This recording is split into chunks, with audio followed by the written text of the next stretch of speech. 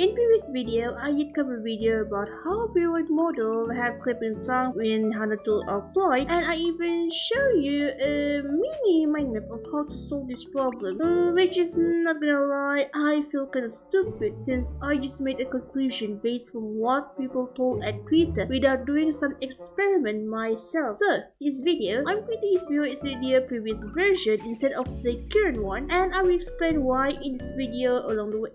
So, this is an example of Vroid model with cat tails attached to the hips. Let's export this model. When it comes to exporting Vroid model as VRM, I prefer to use VRM0.0 because it's much more universal to use in any 2D software, especially in VTubing. Don't forget to untick the delete transparent meshes or you will get the error while you import your Vroid model into Unity later.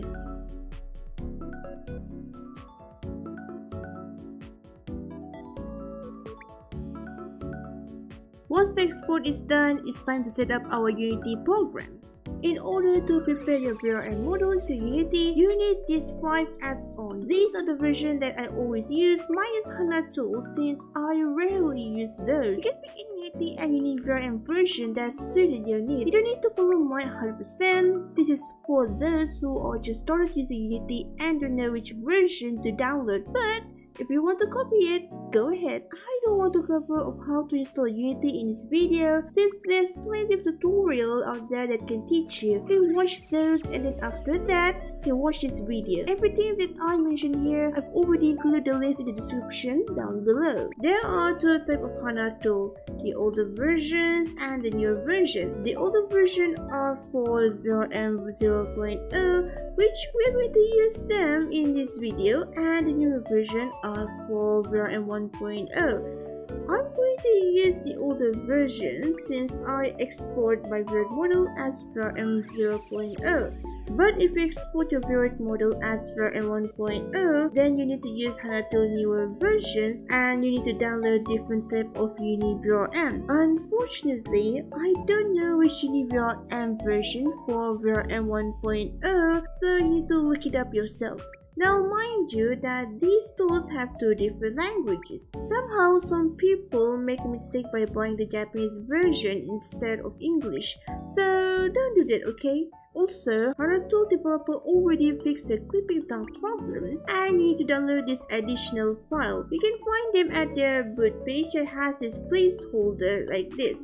This is the reason why I'm not using Vroid Studio current version because this file is meant for Vroid Studio 1.27. Okay, this is the feature editor right here. As I was editing this video, HanaTool developer Nico Kunian already updated the additional file, which means you can now use the Vroid Studio latest version. Yes, the tutorial in this video is still the same. The difference is that you don't need to use Vroid Studio 1.27. Instead, you can use Vroid Studio latest versions. Alright, so back to the video. This is a Unity hub, and in order to use the Unity hub, you need to renew the license every time you use it. And I am using a Unity editor 2019.3.11 F1. Click the new project and we're going to choose 2D template right here. We're going to rename the project whatever you want, and then we're going to create the project.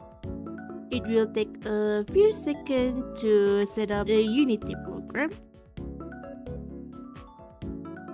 Okay, once you download those, open Unity program and we will import the add-on in the right order. First is UNIVRM. We're going to drag those to asset here.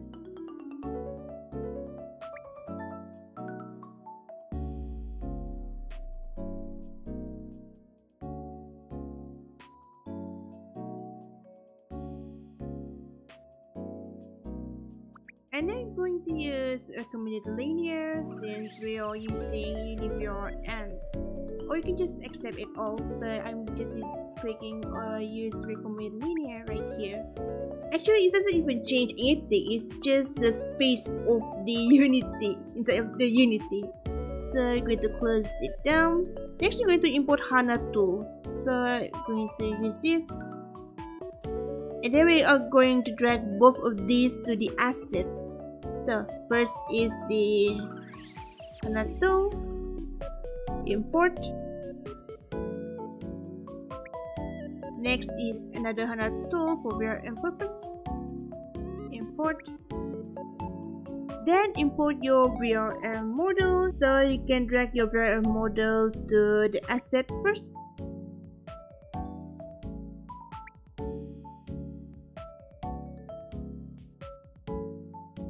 Drag your VRM model to the sample scene right here. Double click to zoom in. Next, we're going to asset right here. Open HanaTool folder. And then select the blend shape file right here. Open the additional HANA data file that you extract and drag both of these files to blend shape data.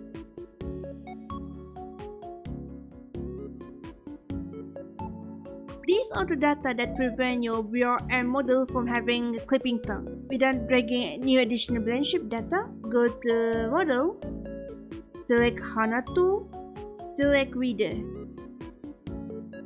This is the additional new file that we just insert. Since our model uses primary base, we're going to pick the third row. In Skin Mesh, pick Face, and then read Blend Shape. Once it's done, then click OK. Click HanaTool again, go to Clip Builder. For Game Object, select your avatar, hold-click your avatar right here, and then drag them to avatar right here. You don't need to touch these two settings since it was meant for VRM model that made from Vroid Studio. Click Clip Build. Once it's done, then click OK. To see where the HanaTool already implemented in your VRM, go to Assets, find the folder that has blend shape. Here is all the blend shape listing here after applied HanaTool. Or you can just go to blend shape right here and then scroll down. Here all the blend shape clip that's already been implemented. However, if you didn't see any of this even though you already followed along, it's either you skip a certain part and watch only that's relevant to you, or you didn't even watch my video in the first place. Either way, you have to redo it again. If there's a clipping happening or anything looks abnormal, you need to adjust it. For example, you can see the eyebrow near the eyelids. To fix that, go to Blend Shape List. Most I don't want this area. This should be good enough.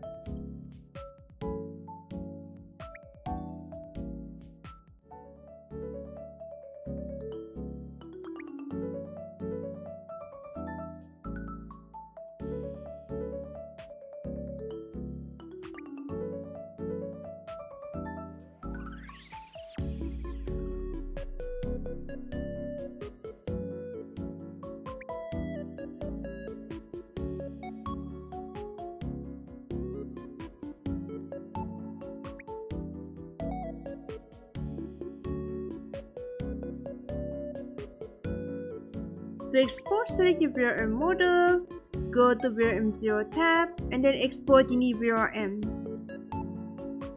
All you need is to write down a version. It's either your UNIVRM number, Vroid Studio version, or anything is fine really. Just fill the form in here and you are done. So here's the result. No more clipping tongue, and you can keep your animal tail too. With this, I don't think you have any problem creating animal tail without worrying about clipping your thumb. If you don't know where to start, then I suggest you to watch this video where I teach you of how to make a mermaid tail by using animal tail. It's really simple really. See you later.